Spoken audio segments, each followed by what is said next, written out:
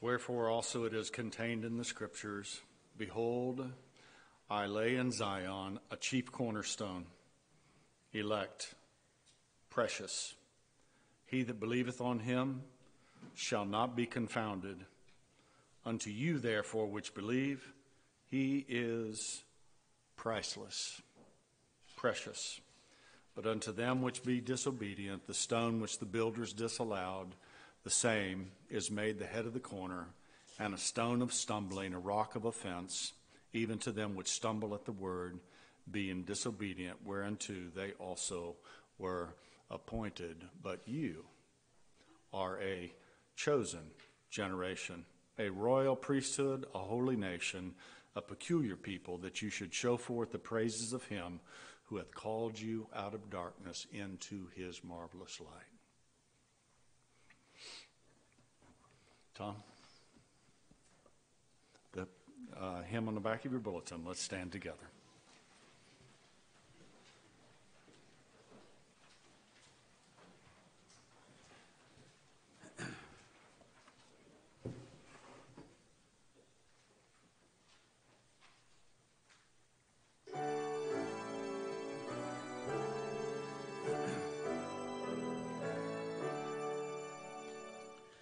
Jesus, thy blood and righteousness, my beauty are, my glorious dress, midst flaming worlds in these arrayed, with joy shall I lift up my head.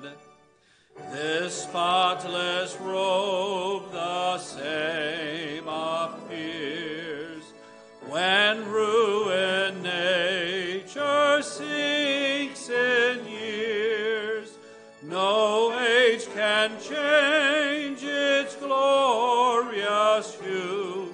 The robe of Christ is ever new. When from the dust of death I rise, to join the ransomed in the skies, e'en then shall this be all my plea, that Christ has lived and died for me. Oh, let the dead now hear thy voice, now bid thy people to rejoice. Our beauty this, our glorious dress, Jesus the Lord, our righteousness. Please be seated.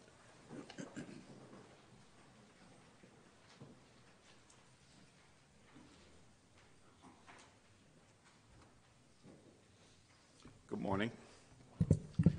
Let us open the Word of God to Hebrews, book of Hebrews, chapter 8. Hebrews, chapter 8.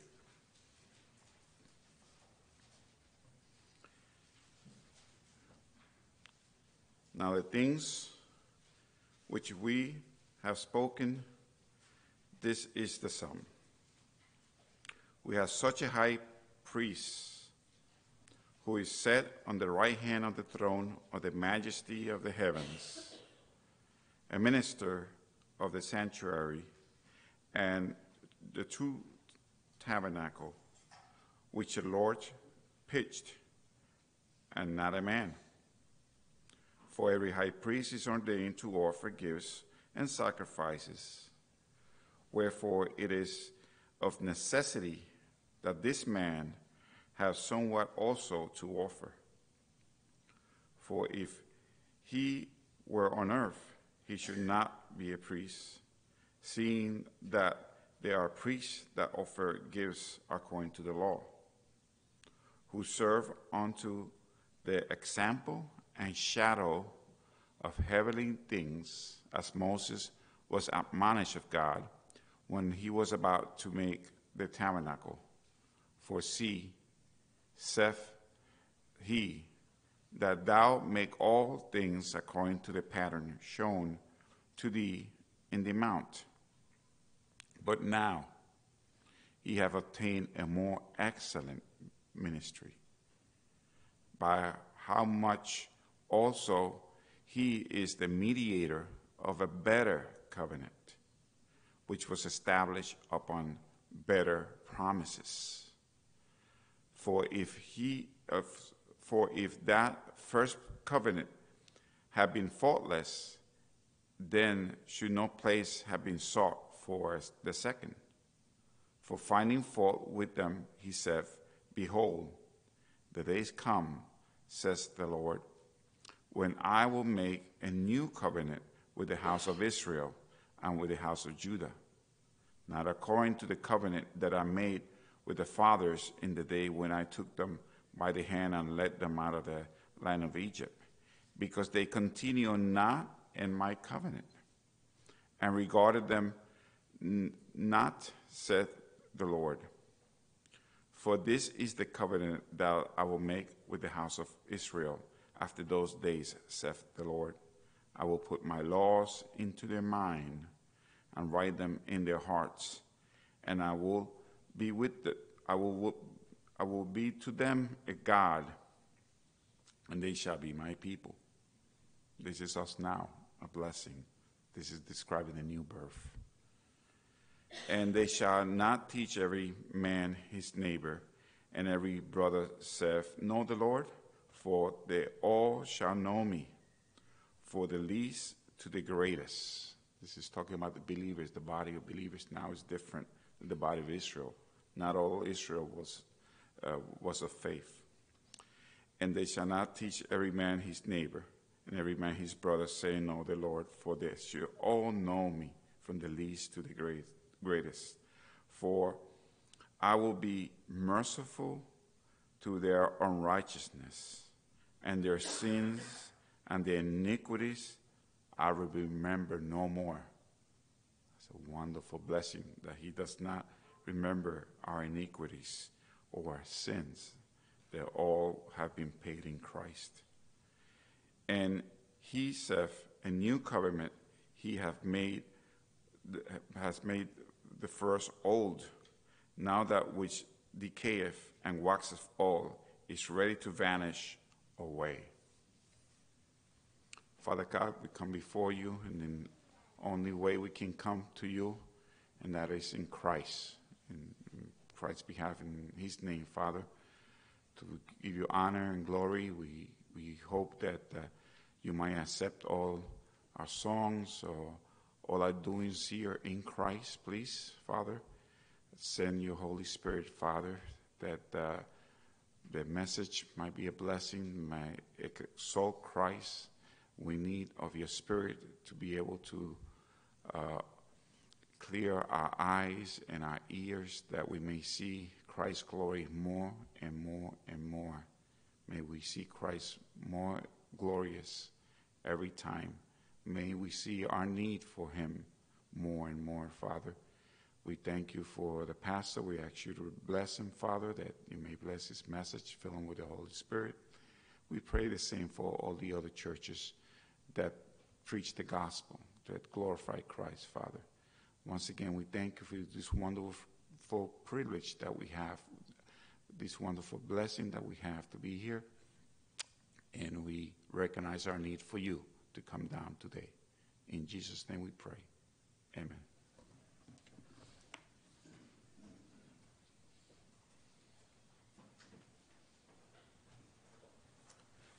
Let's stand together once again. We'll sing hymn number 158. 158 from the hardback.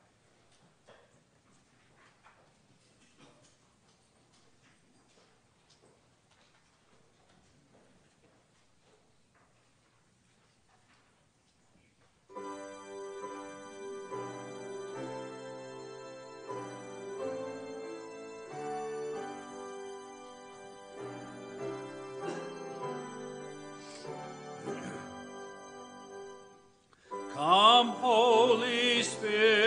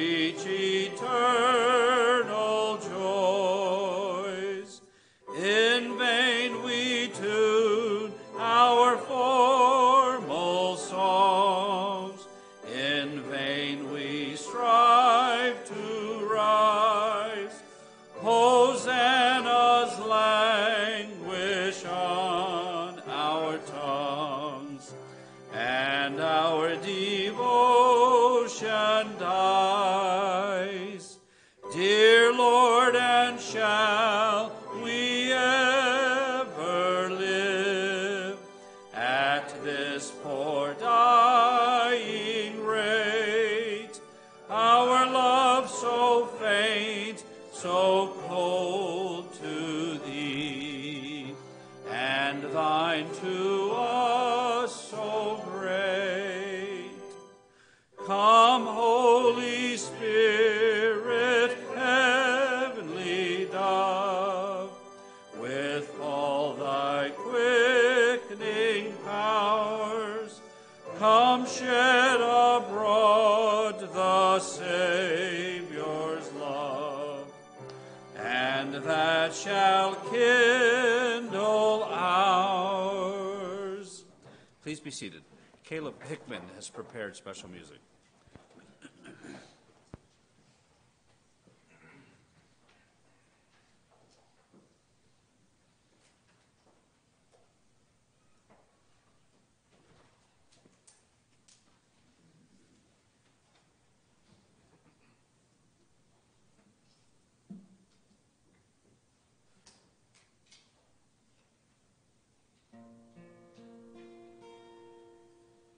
There's a line that's been drawn through the ages. On that line stands the old rugged cross. On that cross, the battle is raging for the gain of man's soul or his loss. On one side march the forces of evil, all the demons and devils of hell. On the other, the angels of glory,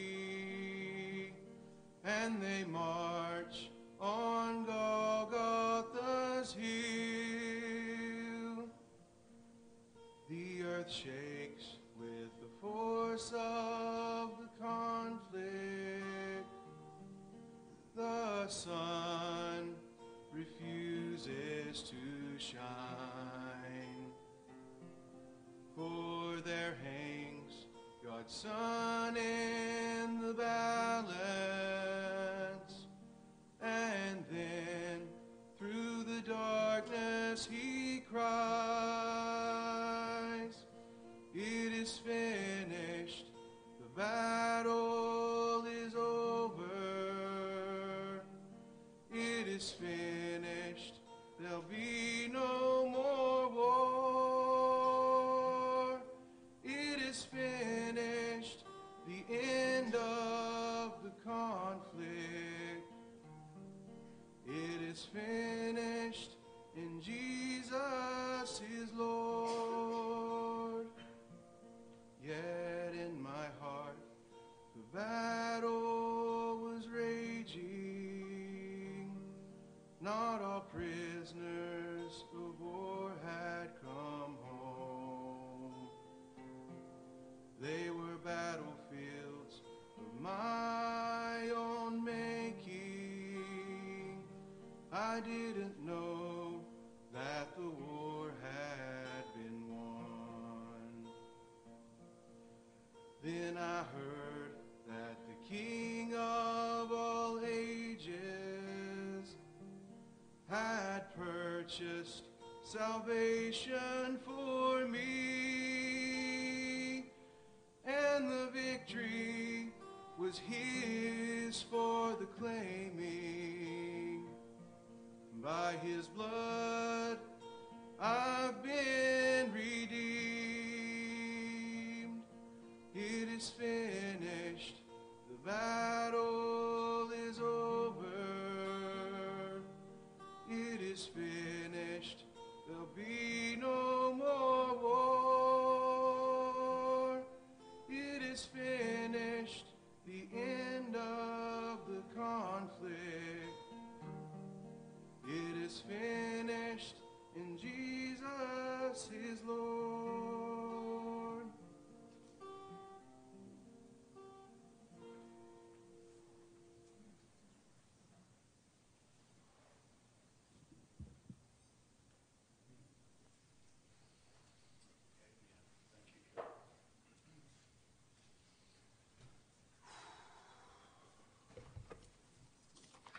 I don't know of three greater words in the Scriptures.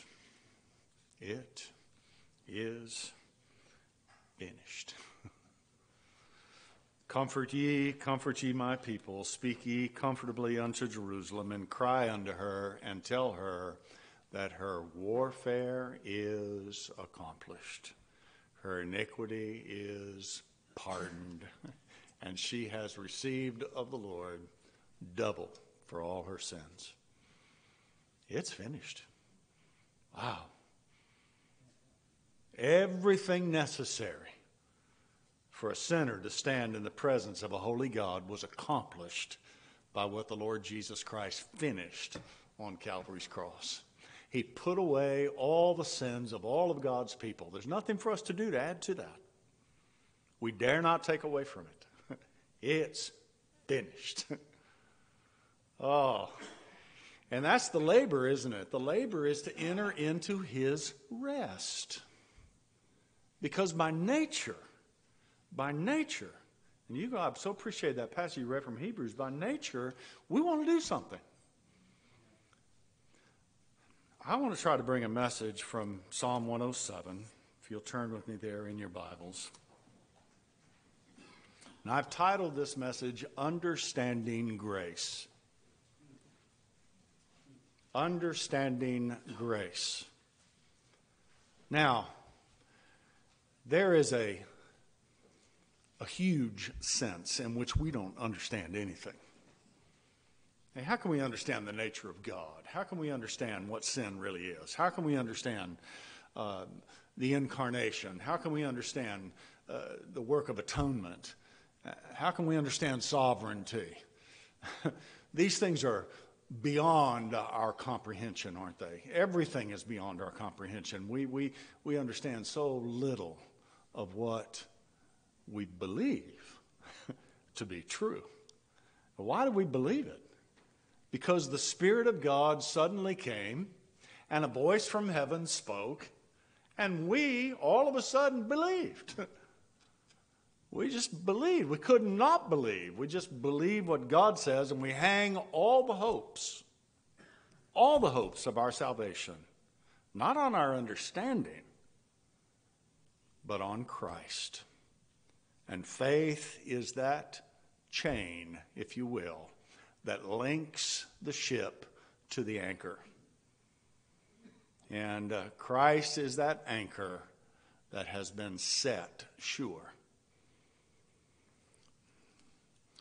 Nevertheless, if we take this word understanding as what it means, discerning the difference, there is a very real sense in which this whole book, from the beginning of Genesis to the end of Revelation, is a distinction between law and grace. Every message, every story, every historical setting, God is setting at odds, contrasting for us the difference between salvation by works and salvation by grace. There is a way which seems right unto man. Now, that way which seems natural unto us is that we would earn favor with God by something we do or something we don't do. But in the end, that way leads to death.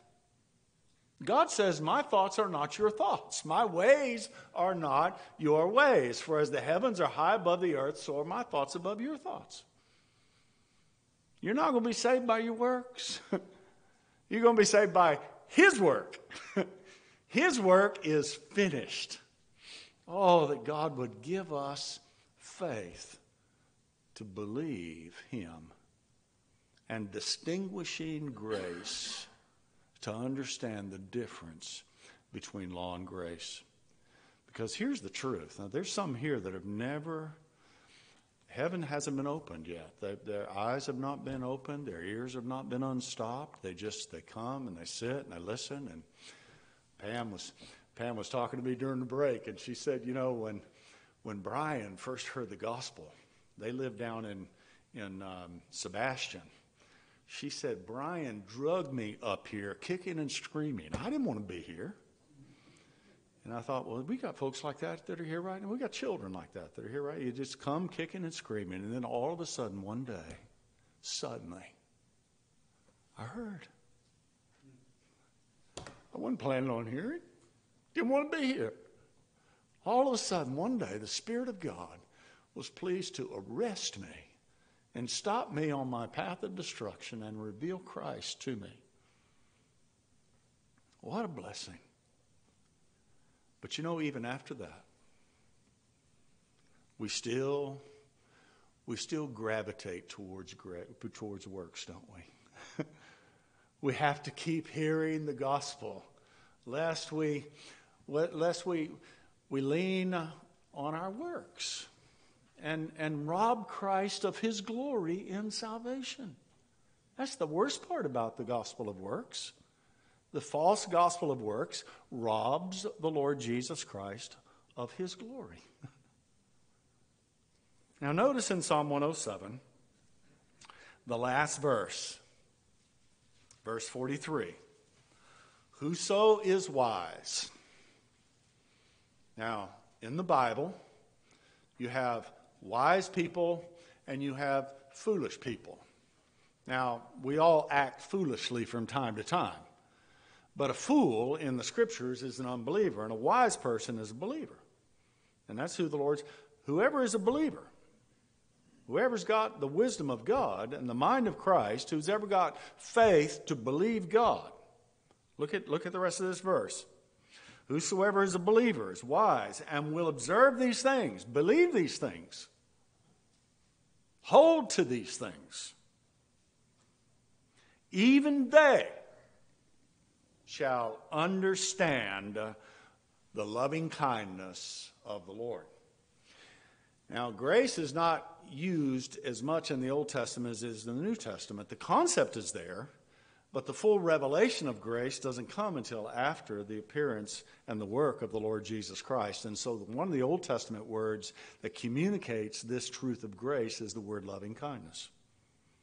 And so that's why I've titled this message, Understanding Loving Kindness. Understanding grace. Whosoever is wise and believes these things. What things? All the things that are here in Psalm 107. Even they. Even me? You mean I can discern the difference between law and grace? Yes. Even they shall understand grace. I want us to discern the difference between law and grace. And I want every time the evil head of law lifts its head to threaten us or to rob us of our hope, that the Lord would remind us once again, it is finished. It's finished.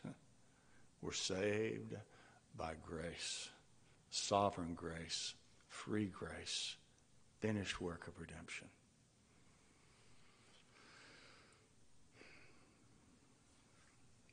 We looked at the first 7 verses Wednesday night, so we're going to start in verse 8 this morning. Understanding grace. Oh, that men would praise the Lord for his goodness and for his wonderful works to the children of men. Every good and perfect gift, James tells us in James chapter 1, comes down from our Father above, with whom there is no variableness nor shadow of turning. Everything that we have has been given to us of God. The breath that we draw, the very next breath we draw, whatever abilities we have, whatever possessions we have, they belong to God. They don't belong to us.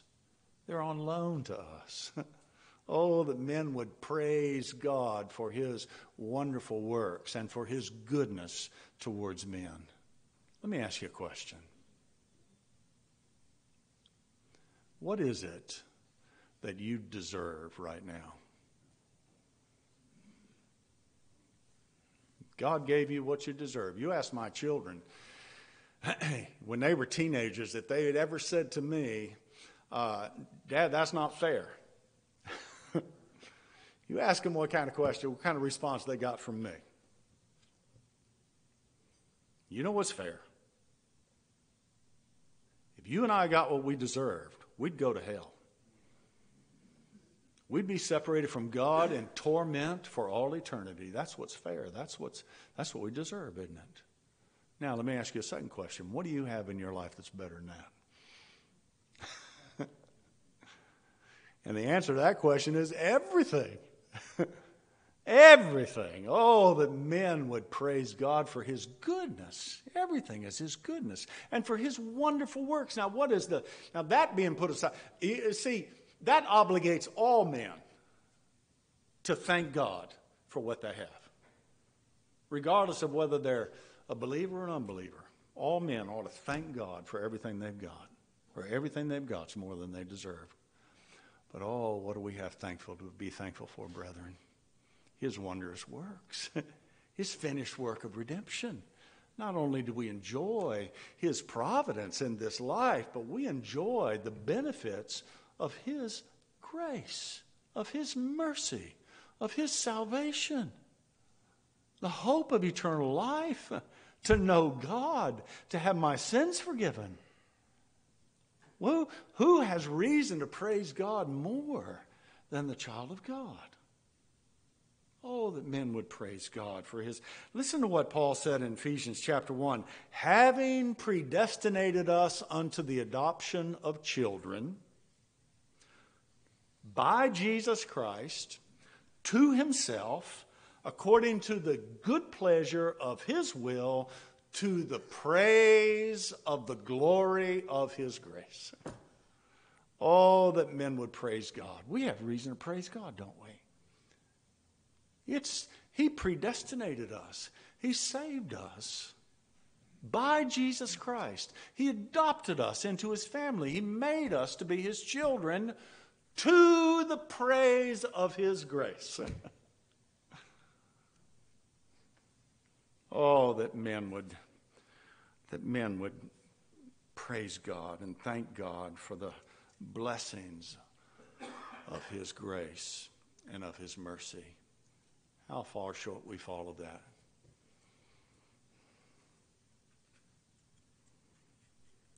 Look at verse 7. He led them forth by the right way. There's a right way and there's a wrong way in this world. There's one right way and there's a whole bunch of wrong ways. The Lord Jesus Christ said, I am the way. I'm the way, the truth, and the life. He led them to Christ. And then he led them by Christ. He didn't just lead them to believe on Christ. Now the Lord Jesus Christ leads them in the way and keeps pointing them back to himself. Oh, that men would praise God. This is what it is to understand grace. That all that we have in this world and in the next is by the grace of God. It's all of grace. All of grace.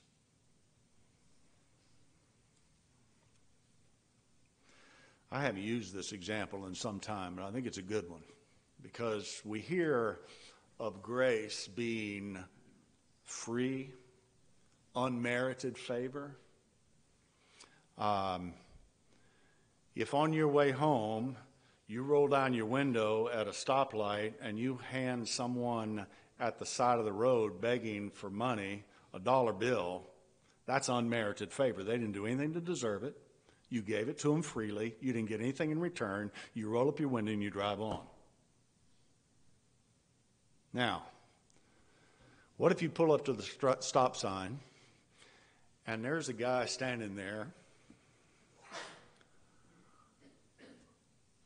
who just got out of prison for killing your only child, and he's asking you for money? And you don't just roll down the window and hand him a dollar. You unlock the passenger door and you invite him into your car, and you take him home with you, and you clean him up, and you give him a room in your house, and then you go down to the courthouse and you adopt him into your family and make him one of your children. That's grace. You see, grace is much more than unmerited favor. It's demerited favor. Because that's what the Lord's done for us. It was our sin that put his son on Calvary's cross. And he didn't just give us enough to get us by for another meal or get us through this life. He took us and adopted us into his family and made us his own and provided us everything we needed for our salvation. That's grace. And anything else is works.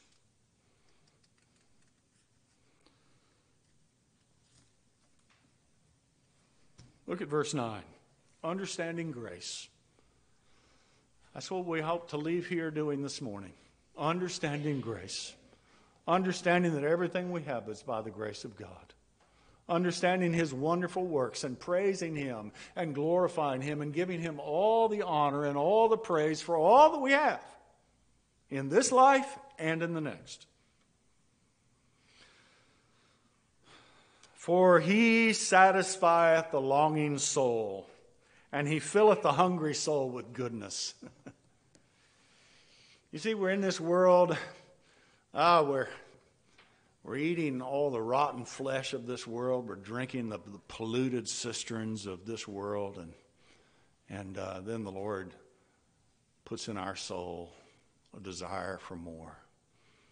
Lord, this is just not it. This is not it. I've got to have more. Blessed are they who hunger and thirst after righteousness, for they shall be filled. And I know I've made this point a couple times recently, but let me make it again. That doesn't mean that you will be blessed of God if you will hunger and thirst after righteousness.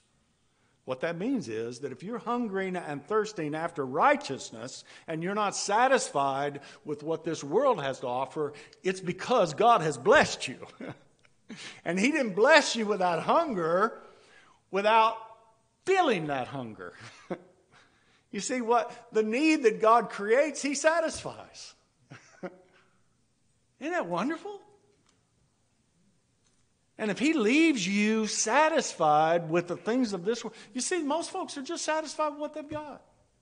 Or they think that if they could just get a little bit more of what they already have, they'd be satisfied.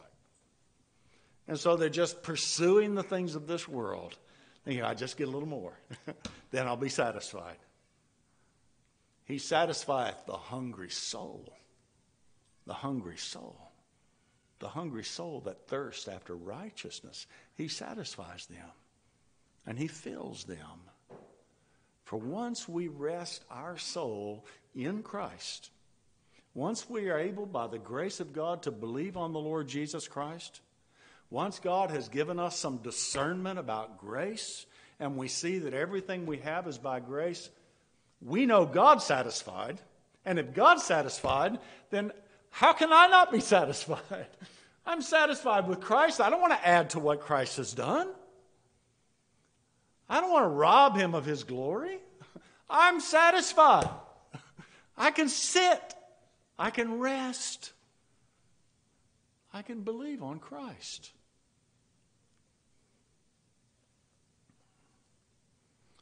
For he satisfieth the longing soul and filleth the hungry soul with goodness.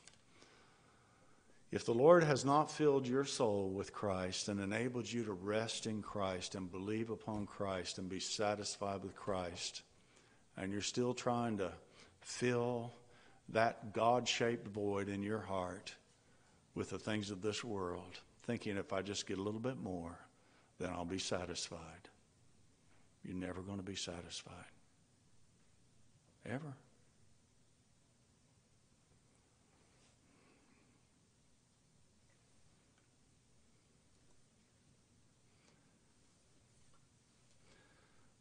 I told you, I heard a interview that someone had done with Mr. Rogers' wife. You know, Mr. Rogers, the TV child, he died this past year. I heard an interview that someone did with his wife, and she was recounting the last days of Mr. Rogers' life on his deathbed. And she said that he kept asking me, honey, do you think I've done enough? And she kept comforting him by telling him, yes, honey, you've done enough. It's okay, you've done enough.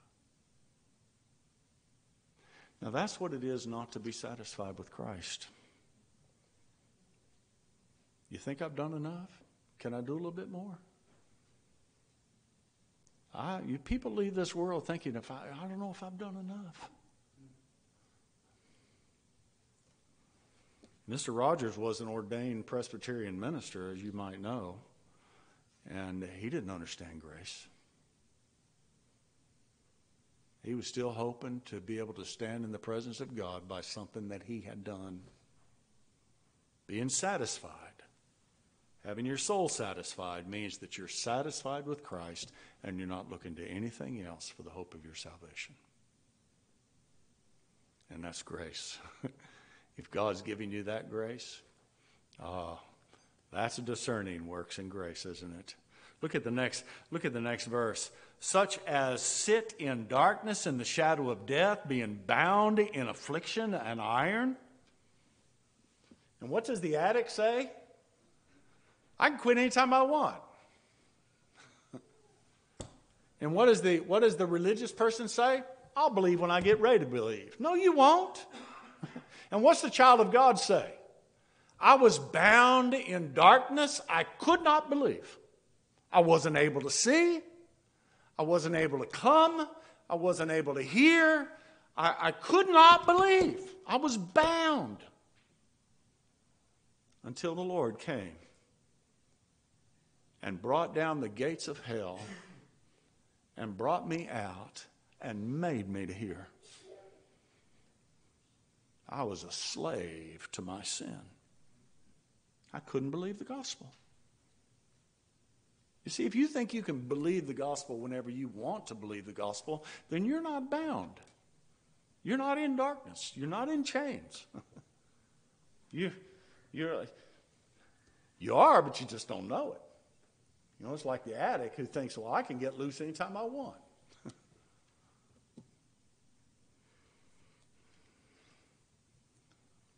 Here's grace. Lord, I was sitting in darkness. I was in the shadow of death. I was a dead man on my way to hell. And there wasn't anything I could do about it. And you came and stopped me by your grace. I didn't do anything. I didn't force your hand. I didn't manipulate you. I didn't decide one day I was gonna let you come into my heart. I didn't turn over a new leaf. I didn't get religious. Lord, I was dead in my trespasses and sins, and you quickened me and made me to be alive.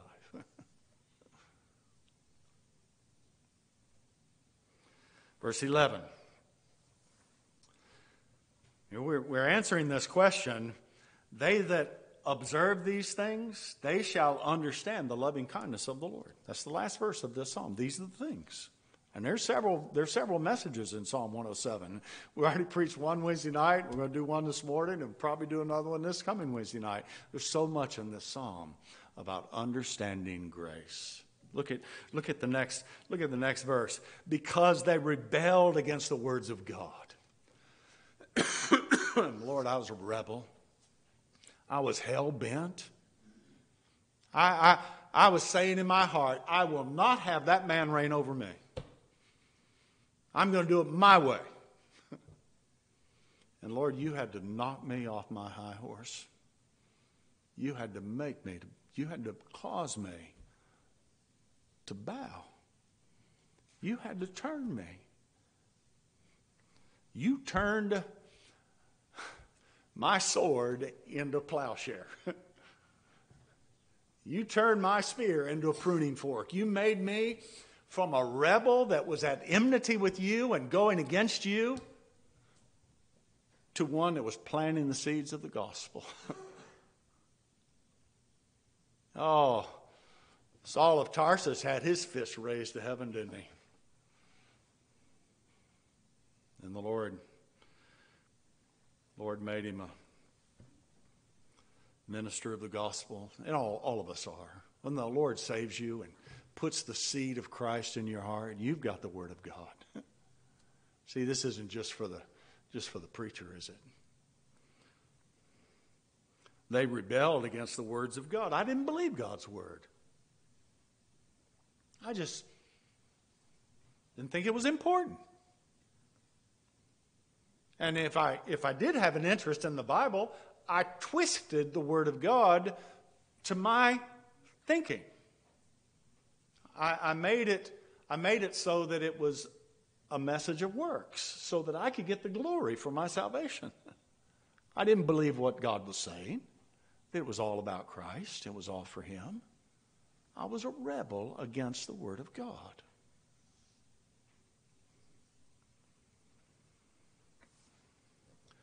And they contemned the counsel of the Most High.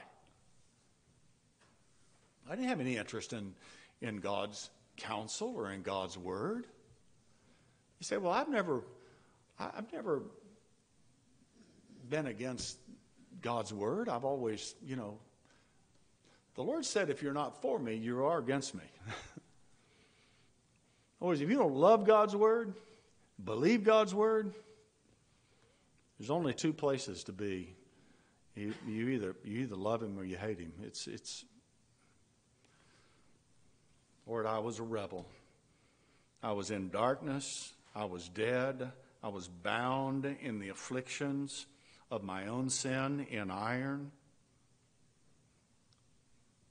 In other words, verses 10 and 11, what the Lord's telling us is that He made us to be a sinner.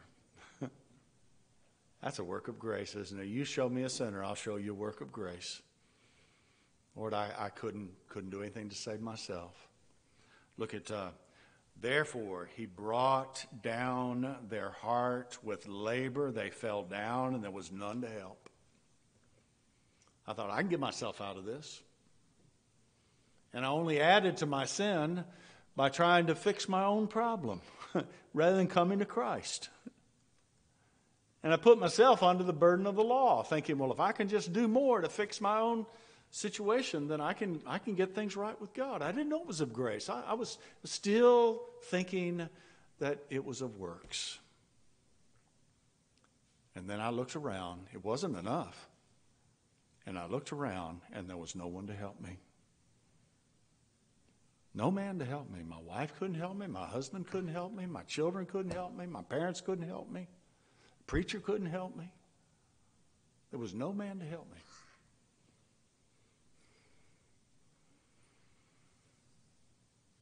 Then,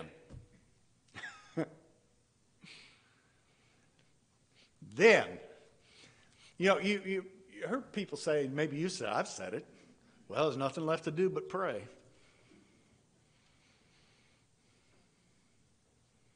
The only time you really pray is when there's nothing left to do.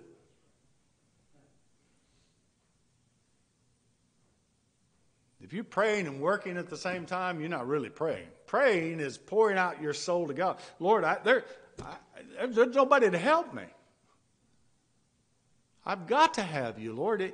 You see, then, when they found no man to help, when they were under the burden of the law, when they were dead in their trespasses and sins, when they were able to acknowledge that they were, in fact, rebels against God. Somebody said, well, I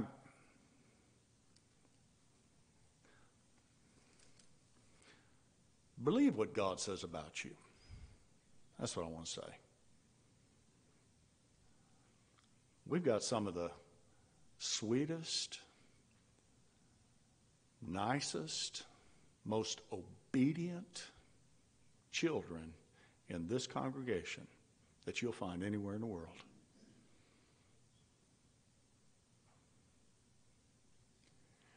And they may have a tendency to look at themselves and compare themselves to other kids that are doing things they wouldn't do, and they think, well, I'm not like that. Believe what God says about you. God says every imagination of your heart is only evil, and that continual. God says you are at enmity against me. God says you are a sinner.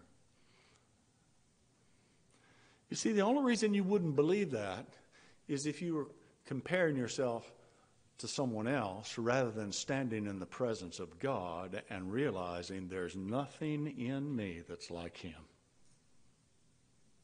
Everything about me falls short of his glory. He's right. I am a sinner. I am in darkness. I am bound by my sin of unbelief.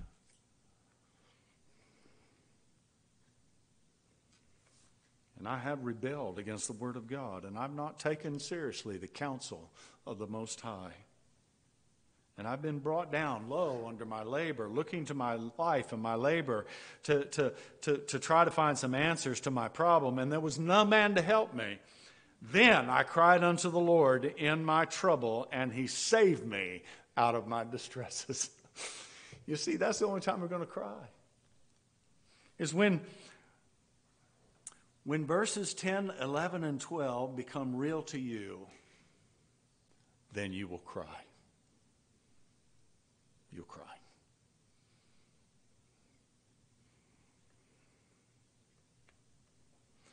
And you won't just cry to anybody, you'll cry to the Lord. And here's the promise of God. You cry out to him, he's going to hear you, and he's going to save you. No one's ever cried to Christ as a sinner, casting all their hope on him, believing that he's finished the work and has not been saved. No one's ever done that.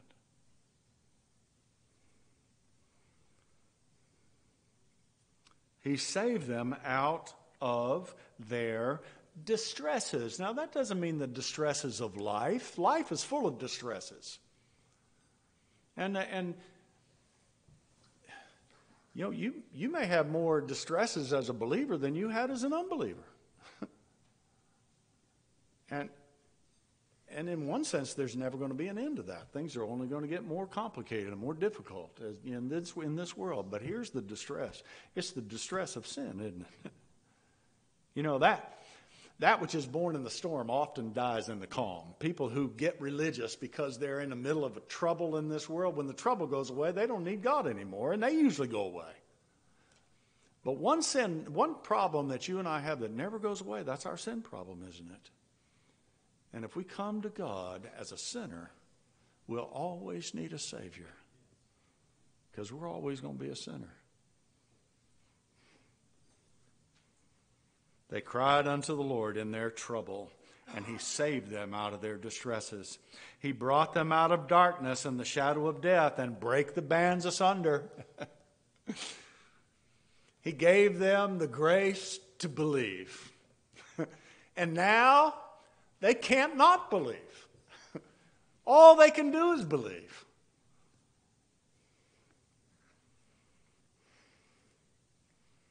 Oh, that men would praise the Lord for his goodness.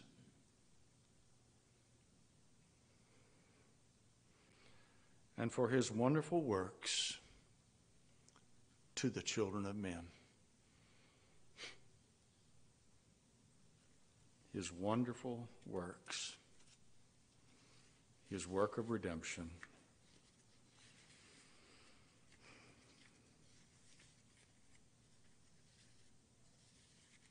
The difference between law and grace is that those who have been saved by grace praise the Lord for his wonderful works and acknowledge him for all that they have in this world and in the next. Those who are looking to their works will add to the equation something they've done, a decision they've made, a work they've performed, something they're not doing.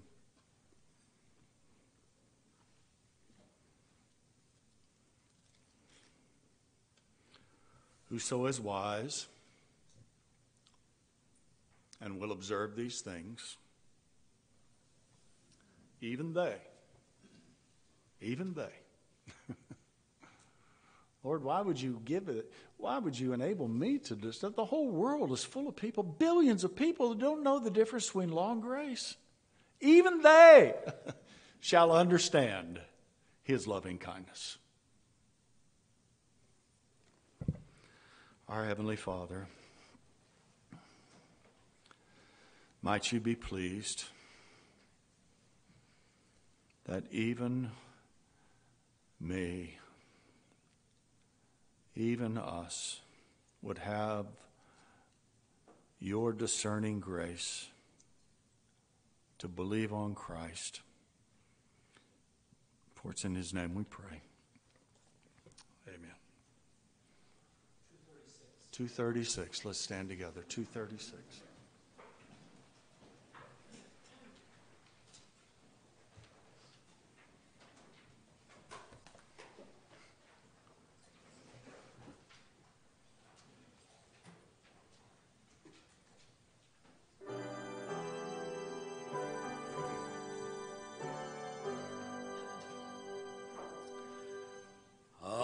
Amazing grace, how sweet the sound that saved a wretch like me. I once was lost, but now am found, was blind, but now I see. 'Twas grace that taught my heart to fear, and grace my fears relieved. How precious did that grace appear the hour I first believed. Through many dangers, toils, and snares, I have already come. 'Tis grace hath brought me safe thus far, and grace will lead me home. When we've been there 10,000 years, bright shining as the sun, we've no less days to sing God's praise than when we'd first begun.